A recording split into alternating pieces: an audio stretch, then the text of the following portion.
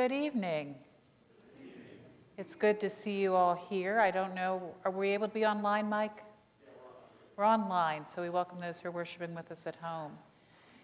Just a word, if you feel comfortable receiving ashes, and no one needs to receive ashes either way, but if you feel comfortable receiving them from me, then you'll come forward. If not, we have little packets in the back that have a little vial of ashes in them with a little bit of oil in it. So if you feel more comfortable not having me touch your forehead, that's okay. I will not be offended.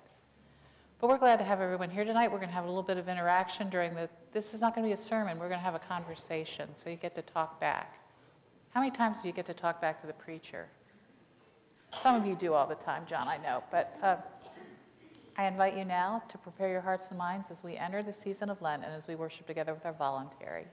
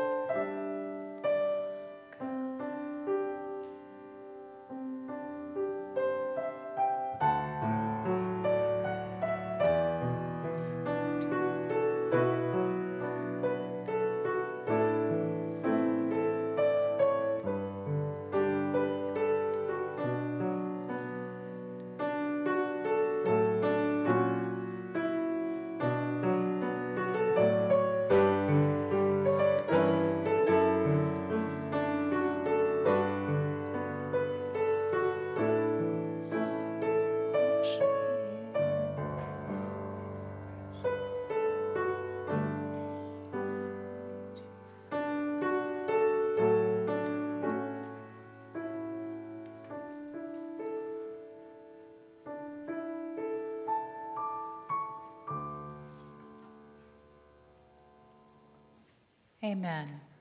I invite you now to join in our introit. Lord, you are more precious than silver. Lord, you are more costly than gold.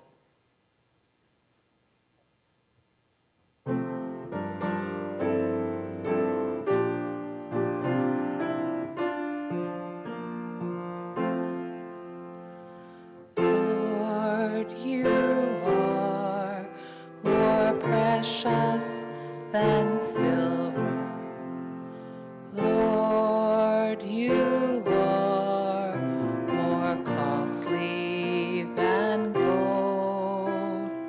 Lord, you are more beautiful than diamonds, and nothing I desire compares with you.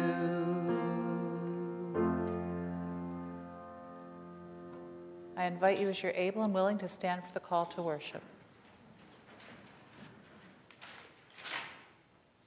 Yet even now, says the Lord, return to me with all your heart, with fasting, with weeping, and with mourning. Rend your hearts and not your clothing. Return to the Lord your God, for he is gracious and merciful, slow to anger and abounding in steadfast love, and relents from punishing. Now the hymn is Sunday's Palms are Wednesday's Ashes.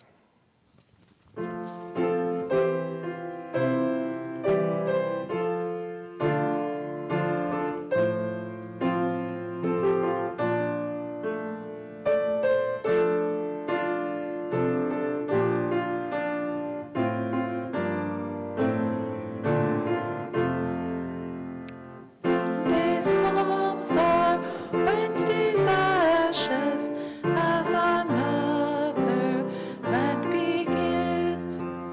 Thus we kneel before our Maker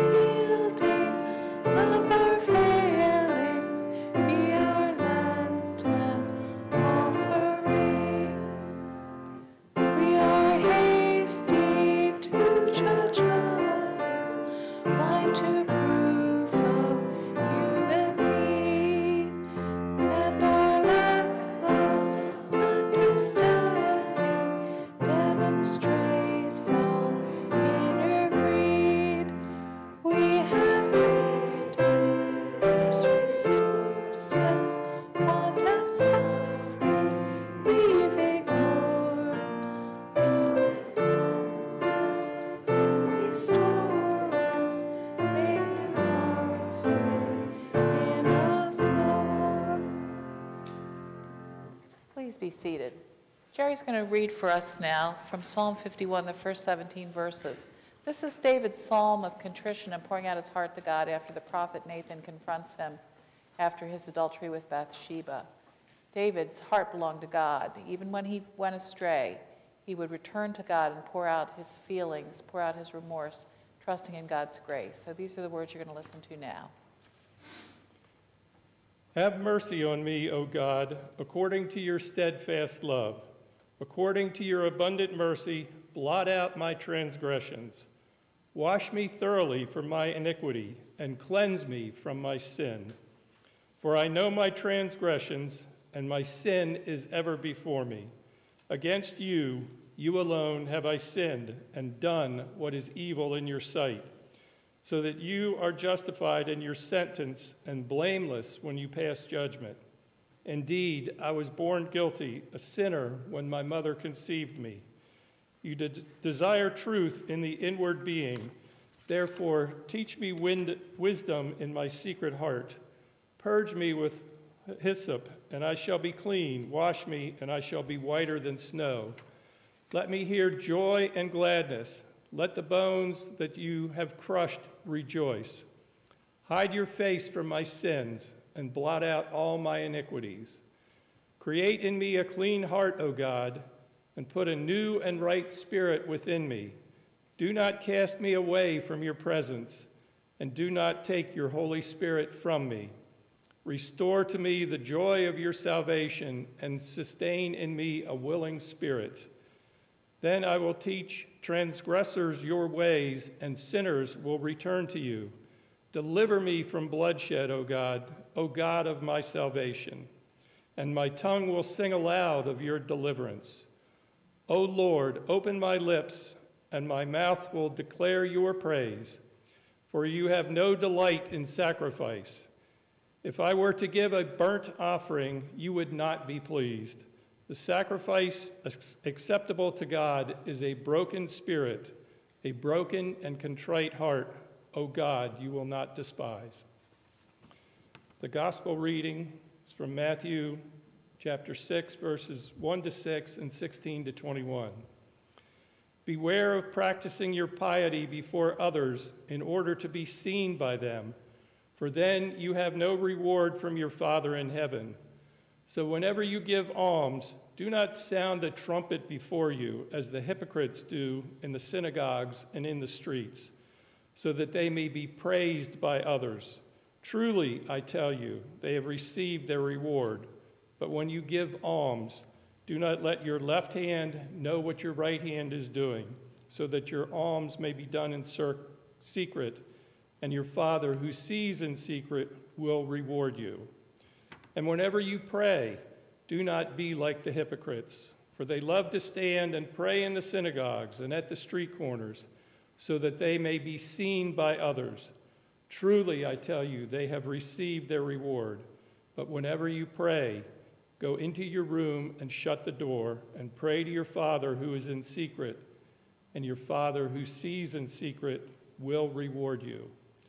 And whenever you fast, do not look dismal like the hypocrites, for they disfigure their faces so as to show others that they are fasting. Truly, I tell you, they have received their reward.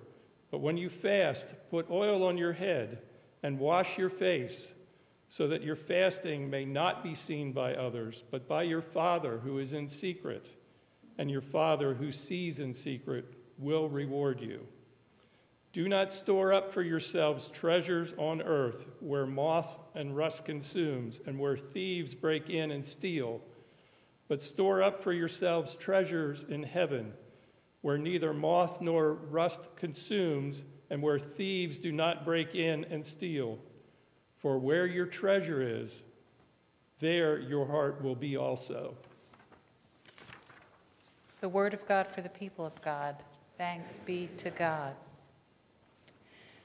Have you ever heard the expression of a grand gesture, or sometimes a grand romantic gesture? Anybody here ever tried to pull off a grand gesture or a grand romantic gesture? You have to talk back tonight. You got to answer me. These are not rhetorical questions. Are y'all embarrassed to say your grand romantic gestures? John, go for it. Flowers, bed and breakfast. Flowers and a bed and breakfast. Gail, have you ever seen flowers at a bed and breakfast? I have seen flowers and I have been to bed and breakfast. Okay, but not together. But that seems pretty grand. Anybody else have a grand gesture that you've tried or that you'd like to try? I tried with my husband, who is a very meat and potatoes kind of guy, to do a grand gesture, our second anniversary, because our first anniversary fell on Good Friday. Yeah, that's fun. But our second anniversary, I had it all planned. I went online, and I found this perfect lodge. And I heard the phrase for the first time, read the first phrase, luxury cabin. No such thing as luxury cabin. Luxury glamping. No, no, no, no, no, no, no, no, no. I paid more money for one night in this little lodge than I'd ever paid for a hotel in my life. And it wasn't until they sent me the confirmation that I saw the dreaded words in bold type. It said, in order to keep the ambiance of nature, there are no televisions. And that's when I knew I was a dead woman. Because West Virginia University was playing in the final basketball thing, and it was basketball final season time, and I was a dead woman walking. Then we get there. Now, it was not all that luxurious.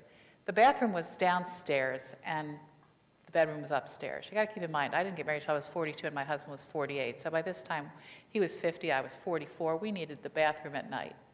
So my husband was also 6'4½", so when I heard the thunk followed by the ugh, because we were sleeping under eaves that were very close to the bed. That was my last grand gesture. For his 50th birthday, which happened a couple months later, I said, I've cooked you a special dinner. He literally said, Jesus, help me. And then I told him no, because the table was set with our wedding china and crystal and silver. And I gave him a fried bologna sandwich on cheap white bread with onion and mustard. He was a happy man then. Grand romantic gestures are meant to do what? Impress. What else are they meant to do? Show your love for someone. That's what I was hoping for. It did not. I said to my husband after it was over, I said, do you love me? He said, I must. So sometimes they backfire, don't they? Write this all down, Nathan, because you haven't been married long enough to know all these mistakes. Yeah. Nobody else here has tried a romantic gesture or a grand gesture of any kind? Well, a couple years later, after several other failed attempts at our anniversary, always just something went wrong. Every time we tried to plan something, it just sort of fizzled. I said something to a friend of mine. I was sort of complaining about it, a little whiny, and I said, you know, I just can't have a good anniversary no matter what I do. And she said to me something that has always stuck with me. She said, but you have a good marriage. She said, my husband does big things for me all the time, and I have a lousy marriage. Ended up not being married very long because he was addicted to gambling and made her lose her home, and told her one day when she said, it's me or the slot machines, he said, I'd rather play the slots. It's hard, isn't it, to want to do the right thing and not do the right thing? And Jesus is telling us here, God is not interested in grand gestures. Because to make a big show of something doesn't necessarily mean it's true, does it?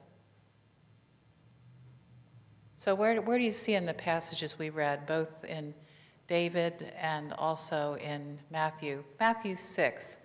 If you don't remember where that comes from, that's the Sermon on the Mount. Jesus has called his disciples. He's been tempted in the wilderness. He calls his disciples. He takes them up the hillside. A crowd follows, and he teaches them the basics of what they need to be a disciple. And what does he say? Beware of practicing your piety before others in order to be seen by them. What's a grand gesture of piety? What's piety? Y'all know what piety is? Don't smoke, don't drink, don't fool around, don't cuss, don't, it's your personal behavior, your personal ethical system. I'm not saying there's anything wrong with having a personal ethical system, because if the world had more personal ethical systems, we'd be in a better place right now. Amen to that? Amen. But by the same token, if you're practicing piety, if you're doing these things to check off things on a list, is that pleasing to God? Jesus says, no, no. Especially if it's to be seen by others. When you pray, don't be like the hypocrites. They stand in the streets and on the synagogues so they may be seen. When you give alms, what is alms giving? It's a special type of giving. It's not just giving to the church. What is alms giving?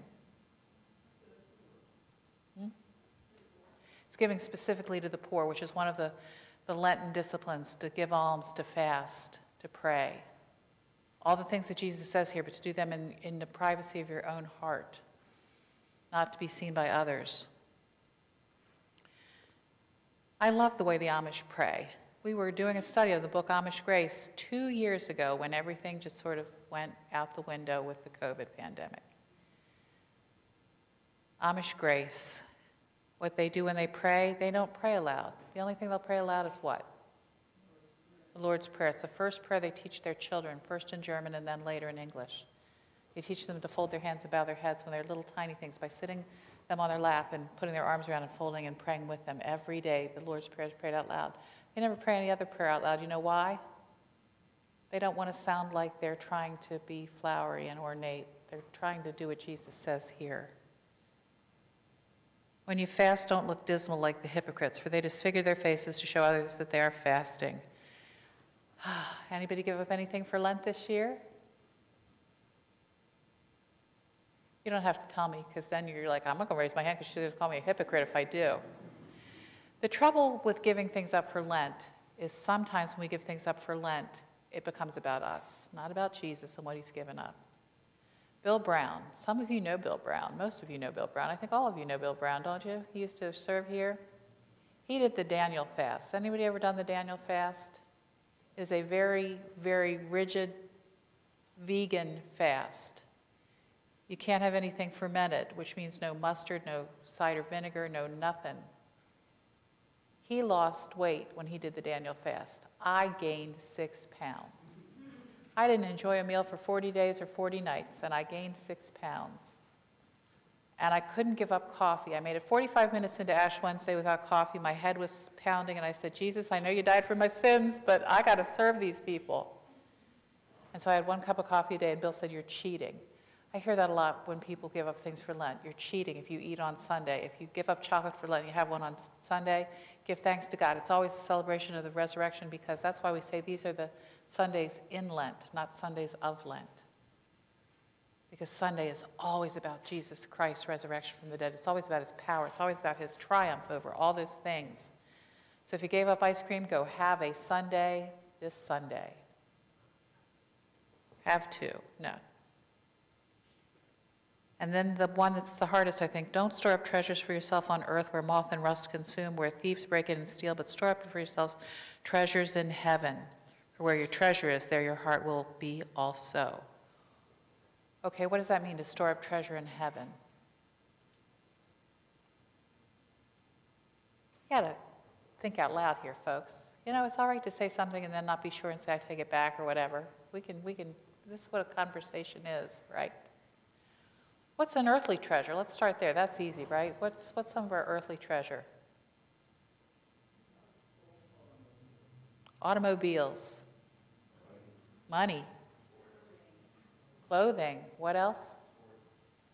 What was that? Sports. Oh, amen. What else can be a treasure here? Anything that takes your attention away from the real things in life is a treasure. So how do you store up treasure in heaven?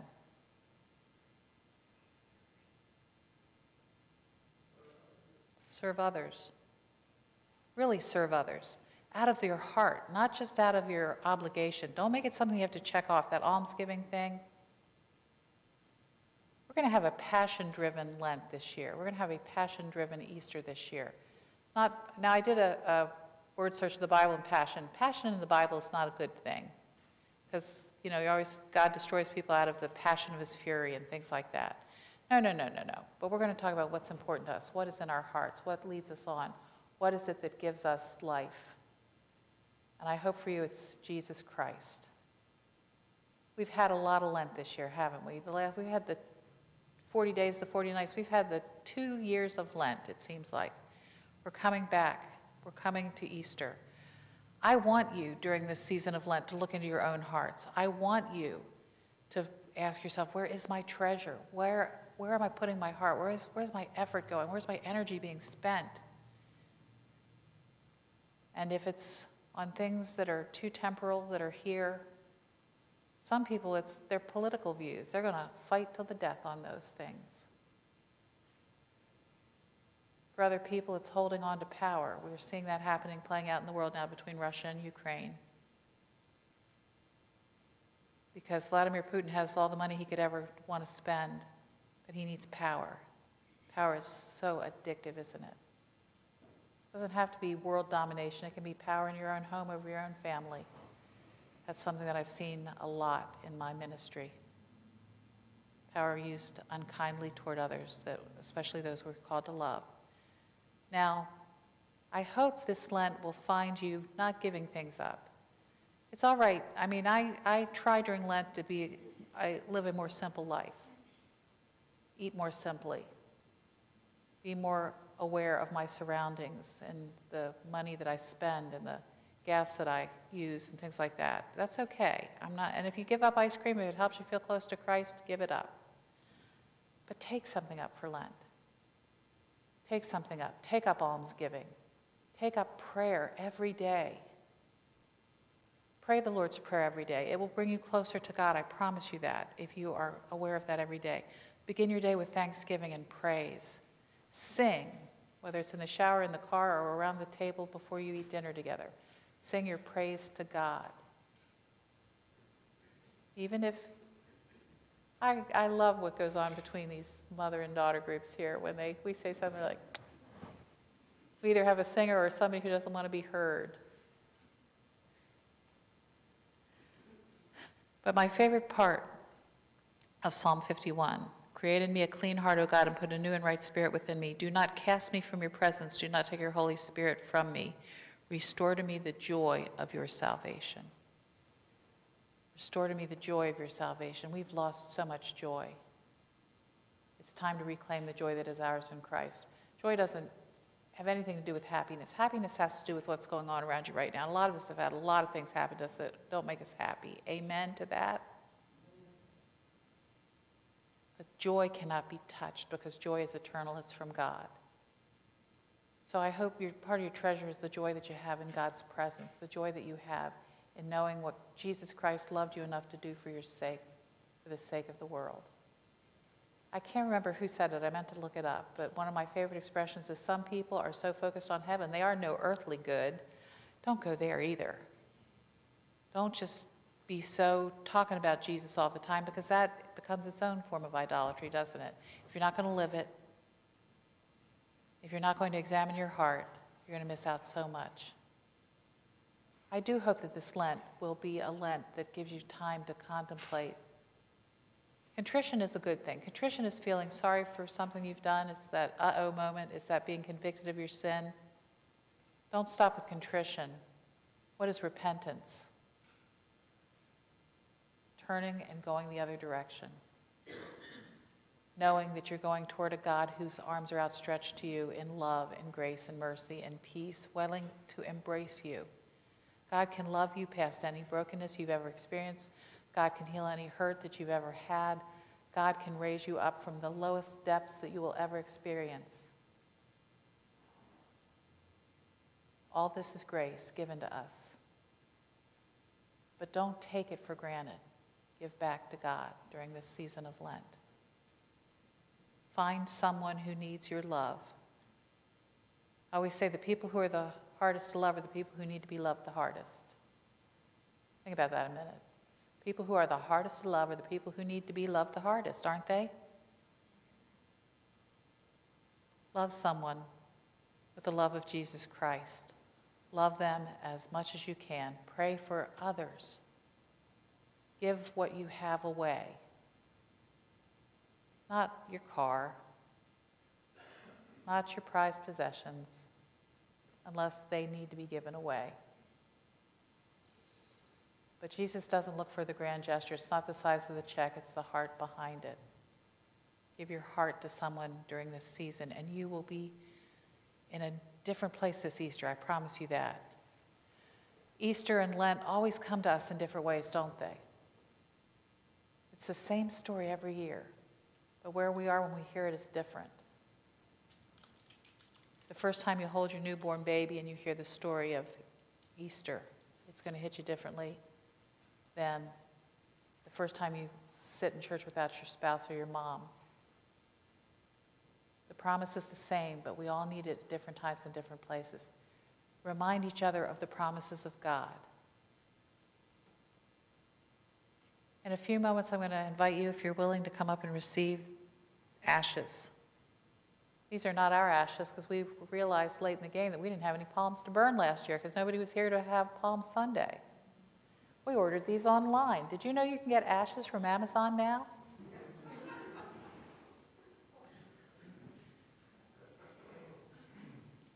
They're a sign of mortality because we are drawn from the carbon of the earth. God's life is breathed into us. We share it with one another. From generation to generation, but we return to dust one day. This is a symbol of our mortality, but may it also be a symbol of our penance, that for the things we've done that have broken God's heart, we are truly sorry. We read the words that I love from our call to worship that comes from the Hebrew Scriptures. Rend your heart and not your clothing. You know where that comes from, right?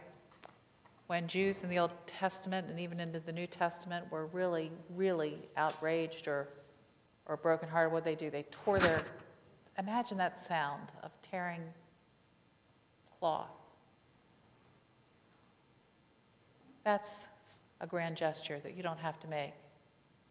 God wants your heart to be broken, not to be broken beyond repair, but to be broken with the needs of others, with the concerns of others.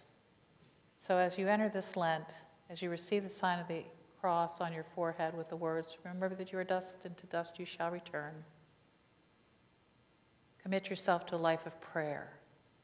Commit yourself to a life of self-giving love, following the example of Jesus. The world needs us, Epworth. The world needs us, brothers and sisters in Jesus Christ. The world needs us, children of God. The world needs us. May we give ourselves away during this holy season of Lent to find ourselves on Easter morning, restored, redeemed, renewed, resurrected, looking to the resurrection that is to come through Christ our Savior. Amen. Let us pray. Almighty God, from the dust of the earth you created us. May these ashes be for us a sign of our mortality and penitence, and a reminder that only by your gracious gift are we given eternal life, through Jesus Christ our Savior. Amen. I'll remind you that if you don't feel safe coming forward to receive ashes, there are little packets in the back that have a vial of ashes in them. But if you're feeling safe coming forward, I will put my mask up and come forward and receive the sign of ashes. Remember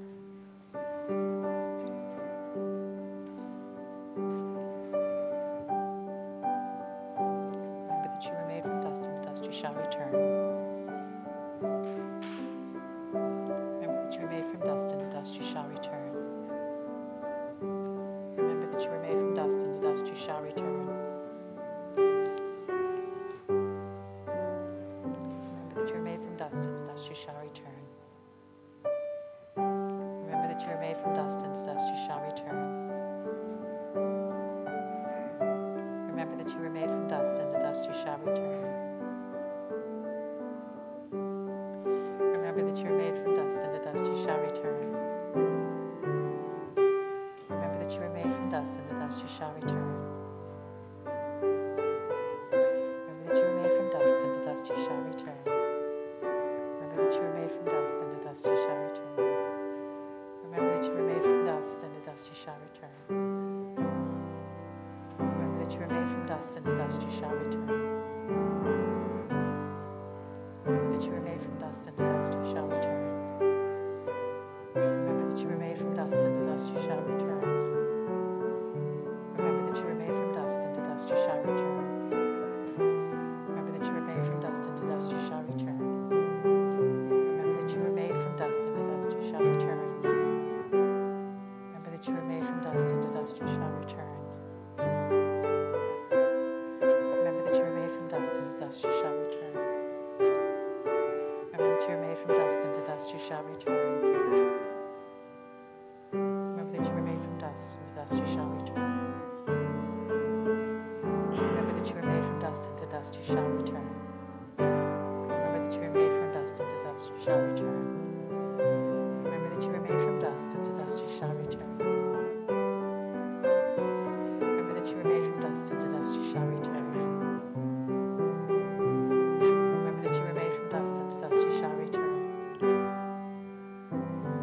that you were made from dust, and to dust you shall return.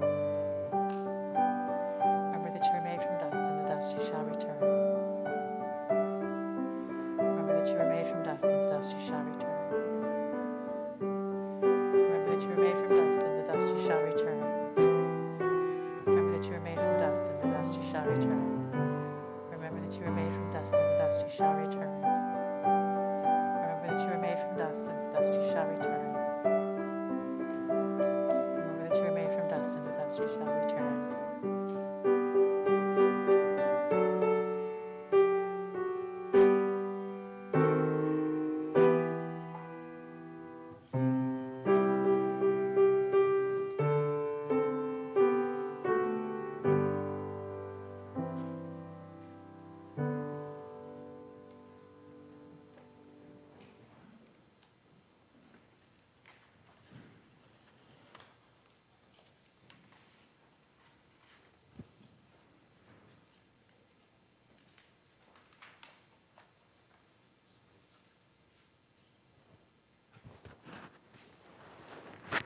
The table of grace is the place where God invites us. Regardless of our sin, regardless of our brokenness, regardless of our stubbornness, we're still invited. I am always struck by the fact that Jesus knew full well the disciples were about to deny him, desert him, and betray him. And then he says to them, "Here is my body for you. Here is my blood." So Christ calls us to his table now. He calls those who love him best. He calls those who barely know him. He calls those who have a stirring in their heart that might be God calling. Even John Wesley, as much as he was a Methodist, as he was methodical about everything he did, believed that grace could come to you at the table, and so all are welcome. All are welcome. This is God's meal offered to us in grace. But before we come to the table, we're called by Scripture to confess our sins and to honestly, genuinely, and truly forgive each other from the depths of our hearts. So I invite you now to join me as we pray.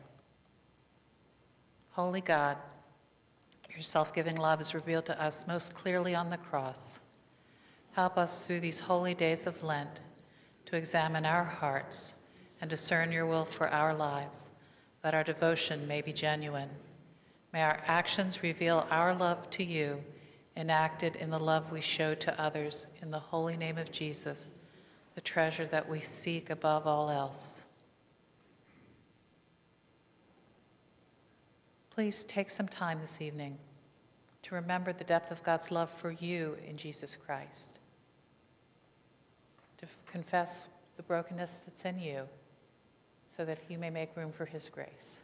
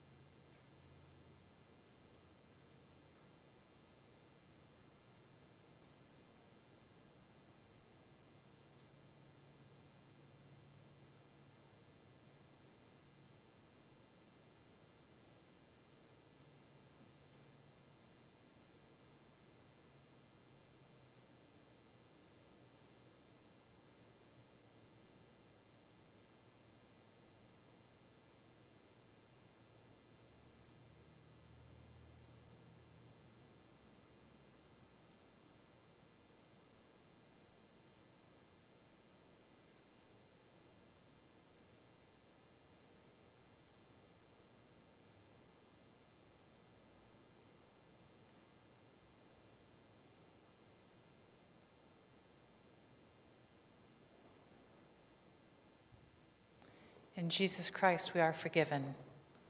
Thanks be to God. Now, as safely as you can from a distance, would you share with each other signs of Christ's love and peace? The peace of the Lord be with you.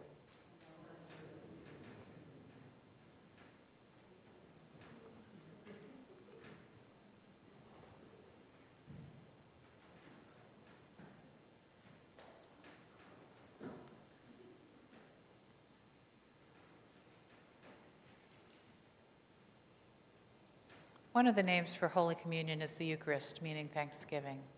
The great Thanksgiving is the time we remember all that God has done, how God created us from the dust of the earth, breathed the Spirit into us, and gave us life. God gave us everything we could ever hope for or want or need or possibly imagine, and yet it wasn't enough, was it? We were stubborn. We sought our own way. We wanted to be more like God, and so our love failed, but God's love could not fail. God sent us the law through Moses, not to restrict us, not to hurt us, but to help us to live in a right relationship with God and with each other, because so many of those commandments are about how we treat others. Still, our love failed. God sent us prophets like Elijah and Isaiah and Jeremiah to try to get us back on track, and still our love failed, but God's love did not fail. And in the fullness of time, God's word became flesh in Jesus Christ, dwelt among us full of grace and truth, and in him we found life. On the night before he died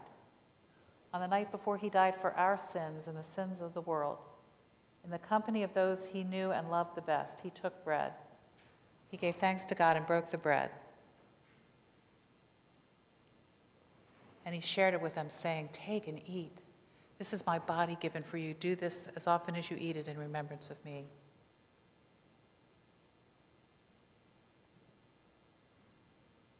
After supper, our Lord took the cup, again gave thanks to God his Father in heaven, and shared it with those whom he loved, saying, "Drink from this, all of you.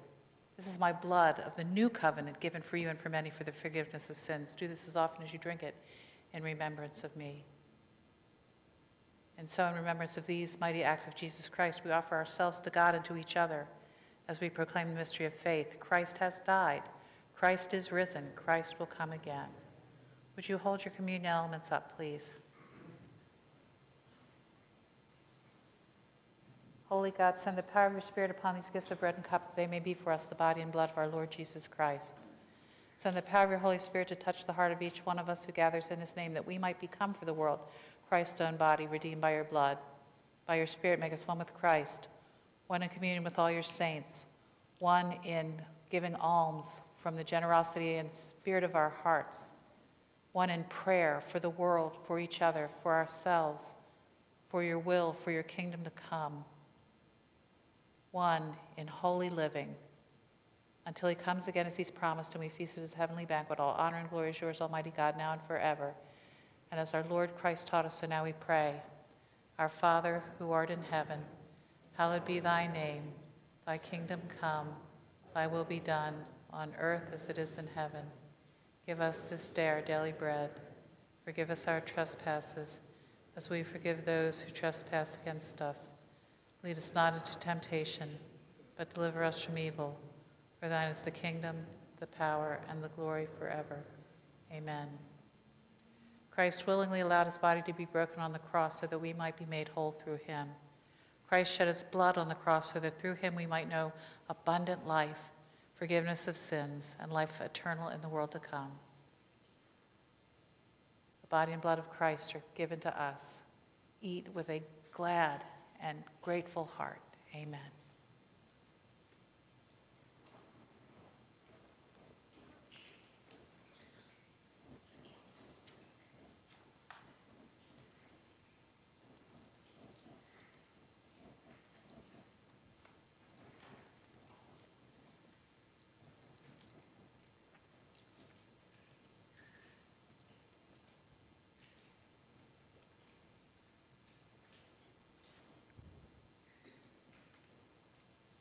Let us pray. We have been fed with your mercy and nourished by your grace. Instill in us the desire to invite others to share in all that we have received from your loving hand through Christ Jesus our Lord. Amen. I invite you, as you're able and willing, to stand and sing together number 269 from the United Methodist Hymnal, Lord, who throughout these 40 days.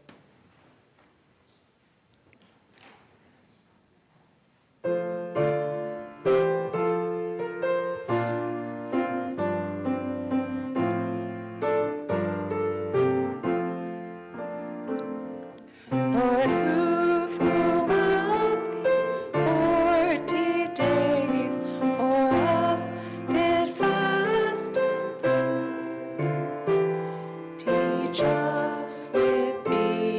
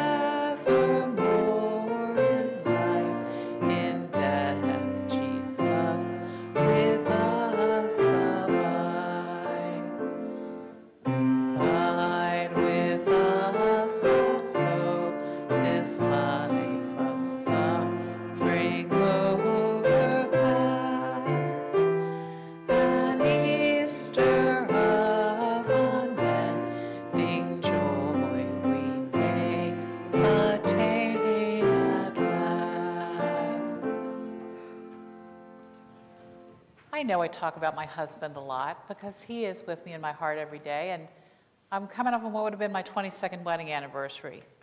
2 times in 16 years of marriage, our anniversary fell on Good Friday. That's what happens when you marry a Baptist who says, Len Schmidt, I don't want to wait another month. Now, a couple years in, I said, aren't you sorry you said that? He's like, I don't know. But our last anniversary fell on Good Friday. I said to him, I'll make it up to you next year, and there wasn't a next year. Take every opportunity you have to show love to each other and your families, but to show love to God's children throughout the world. The world needs us right now to pray for peace, to work for justice, to work for the righteousness of God to rain down. I pray every day, throughout the day, for Vladimir Putin. I'm telling you, I make myself pray for him, that God would reveal himself to Vladimir Putin like to Paul on the road to Damascus. Because what else is going to change a heart other than the grace and the mercy of a Savior? He doesn't know he has one. He's got one.